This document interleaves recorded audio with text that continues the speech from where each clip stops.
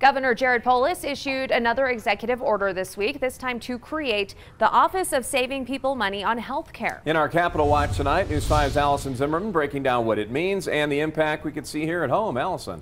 Ron Elizabeth, the legislature is introducing a bill to come up with the $247,000 to fund the office. Polis says the goal of the office is simple: to reduce health care costs. Some of that will be done through bills already in the works. If there was any one thing, I think the solution would be a lot simpler. For a complex problem, Governor Jared Polis says he wants to at least keep the name of his newly created office simple.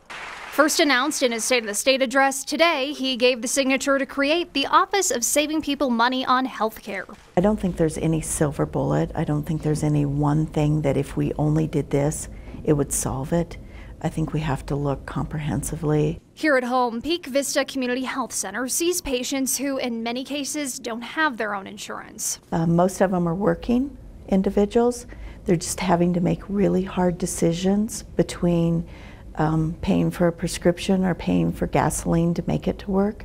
Among some of the solutions the governor will work with lawmakers on for healthcare costs include importing prescription drugs from Canada, providing more transparent measures for healthcare providers, and looking at additional options for care in the state. With the possible changes, it could have an impact on local care services. Whether the model of payment changes, we still want to be here for the community.